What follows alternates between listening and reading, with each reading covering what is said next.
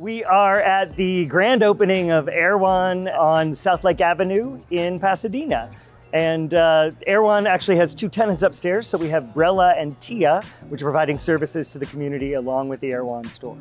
We are absolutely thrilled to welcome Erewhon to the South Lake shopping district. South Lake is really the heart of District 7 and one of the retail hearts of the city of Pasadena.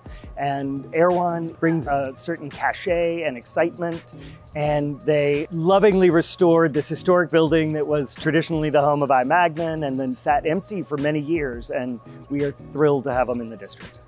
So the response is overwhelming. I was amazed, actually. I came up this morning. I've done a lot of ribbon cuttings. And usually there's a little crowd gathered outside. The lines stretched down the block past other businesses, and people came flooding in the store as soon as they opened the doors. So I think people are really excited to welcome Erewhon to the neighborhood.